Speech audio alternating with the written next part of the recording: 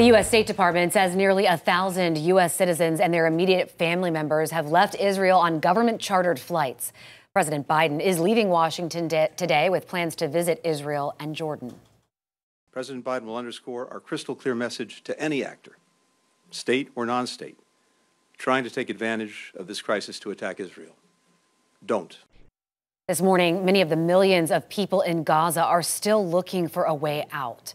Right now, the U.S. and Israel have agreed to develop a plan that will enable humanitarian aid from donor nations to receive civilians in the Gaza Strip.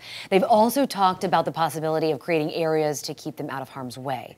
At last check, Gaza's border with Egypt remains closed to thousands trying to flee the war zone.